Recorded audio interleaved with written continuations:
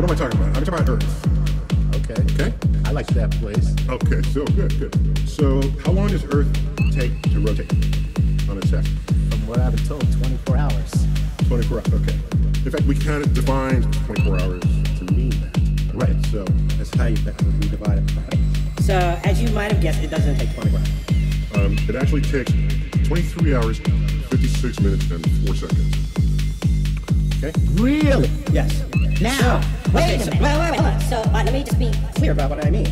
23 hours. Get rid of the entire, just get rid of the entire solar system. Okay. And watch Earth rotate. Okay? And stand there and time it. It will, that spot that's in front of you will come back around in 23 hours, 56 minutes, and 4 seconds. One full revolution. Okay. Yes. Okay, that's called a sidereal day. I like Sidereal this. means Three stars starting. So you imagine with Sidereal respect to the day. universe. Okay? Nice. However, we don't base our lives on when stars return to the same spot in the sky, in the night sky. We base our days on when the sun, which also happens to be star, returns to its spot in the sky. Okay? It turns out that takes longer than 24 hours to visit. Why? I'll tell you why. Because in the time it took Earth to rotate, 23 hours and 56 minutes, it actually moved Almost 1 degree. in its orbit around the sun. So it rotates back To where its previous line, but it has to turn a little bit extra. A little bit extra to get back to the same. little bit extra to put the sun back in the same spot on the sky. Right. And that's a little That- minutes extra. That's fantastic. And why did I say that? I love that. I've only just begun. So that little extra 4 minutes, I said we move a degree in our orbit. Sure. I didn't just pull that out. How many days are there in a year? 316. Okay. And how many degrees is it starting? 360. Yeah, so it's about a degree a It's day. about a degree a day. Yeah, so technically it's 1 degree and 5/365ths Oh, wow. of a degree. But it's basically a degree a day. And in that degree, you have to turn that little extra. So just imagine you keep having to turn your head. Just a little bit more. Okay. Move just a little bit, so now you gotta look back just a little bit. Correct. That's cool. Well, let's keep going. Okay? All right. Earth's orbit around the sun is not a perfect circle. Oh, but by the way, so the first day is a sidereal day. The second day is a solar day. Gotcha. So that's for obvious reasons. And they're not the same. Right now, Earth's orbit around the sun is not a perfect circle. Right? Which means sometimes we're farther away, sometimes we're closer.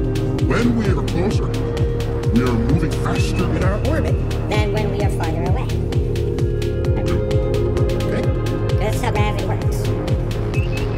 So it turns out that extra 4 minutes is not the same if we're farther from the sun than if we're close to us. Because we move more than our allocated fraction of a circle when we're close to the sun and less when we're farther away from the sun.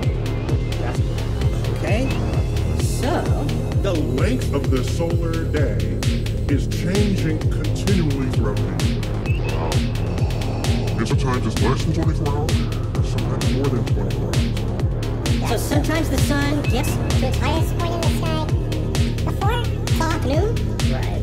And sometimes it gets, and so what we do is we just average that over the whole year. Say, sun, you are average 24 hours, and there you go. By the way, if you ever look at sundials, there's a map on the sundial that corrects for the sun being early and the sun being Being late, you had to add a subtract Up to 14 minutes of the day. from what the sun time reads in order to get your clock time. So what you have on your clock is the average length of the day over The the 365 days of the year. Right. So now we define that as 24 hours, each hour 60 minutes, each minute 60 seconds. Got it. Okay. Well, what is defining this? Well, it's the rotation of the Earth. Right. Okay? Makes sense. Well, all right. Well, how stable is that? even in the perfect average that we're taking. It's half spot. You'll never know, will you? Because you're using Earth to define the time. Right, Exactly. And if Earth is your measure, and you are slowing down, you will never know this. Just there's no way to know it. Okay? Now, back when I was growing up, watches, they would boast how old I am. They would say, get this watch, it's so accurate to 2 minutes a month. Got it. Okay? What? That was accurate. That is not a good advertisement. I mean, Okay, well, back then it was, because, you know, cheap watches For 10 minutes a month, you have to set your watch every day. Why do you think heist movies always say, let's synchronize our clocks? Right, Before they everybody formed the heist. They knew that clocks, we're not keeping the time, Earth was keeping the best time. Okay, so now, You pose a question, maybe Earth is not the best timekeeper. Let's offload the responsibility of keeping time. to something else, like a vibrating got it. app. Okay, so we did that. Cesium, cesium 137. There's a electron. Transition between two energy levels. But it's a very precise frequency. Good. Very precise. You can measure. What's good about that is any lab who gets you cesium can measure this and then define the length of a second in their lab. Okay? And when you do this, you multiply it by 60, you multiply that by 16, you multiply that by 24. You do This, and you find out that Earth is slowing down. Well, you know, it's kind of old. I'm just saying.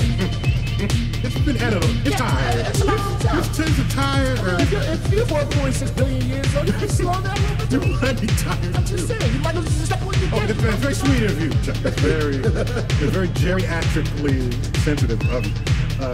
So you only would know that Earth is slowing down once you offload it to something else to crash time.